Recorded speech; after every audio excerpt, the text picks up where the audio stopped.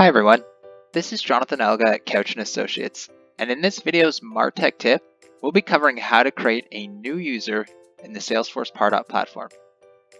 Let's go ahead and get started. So if you want to create a new user that is a non-SSO or non-Salesforce synced user, you can go ahead and navigate to Admin, User Management, and Users, which is going to bring you to this screen. From there, you're going to want to click the Add User button. From here, you're going to want to fill out the required fields, such as first name, last name, and email address.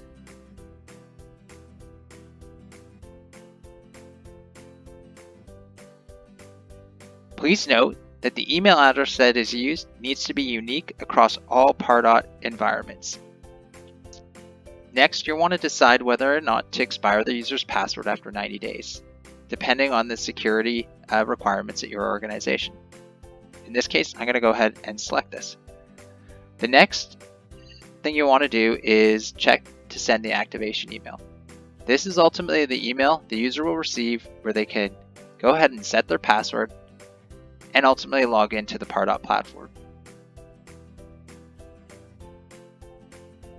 Next, you want to come down here and select the time zone, locale, and language. Now by default, these are going to take on what has been set at your Pardot account level. It's unlikely there's going to be changes needed here, but it's nice to know that the user can go in after they've logged in for the first time and make changes and experience the application in the language that they want to. Next, we're going to need to select a role. And this is really going to define the permissions and the things that the user is going to be able to see and do within the application. So in this case, I'm just going to go ahead and select marketing. You can also use tags within Pardot to organize things, including users. So if you've got a tag strategy, you can include those here. The next section is really all about limiting what the user is able to do as well. Things like limiting the number of prospects they can import to a specific amount, limiting the number of prospects they can export, or limit the number of emails they can send at a given time. Next, we come down to the preferences section. And by default, you can see that Pardot has selected a few of these system emails.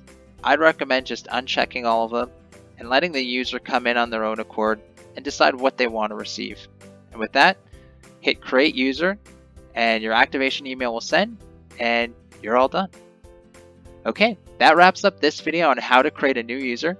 We've included links to more info and formal documentation on the Salesforce Pardot platform in the description below. If you enjoyed the content, please be sure to click on the like button and subscribe. We really appreciate your support. Consider clicking on the bell to stay up to date on the latest videos from our team. Thank you very much for watching. We'll see you next time with another MarTech tip.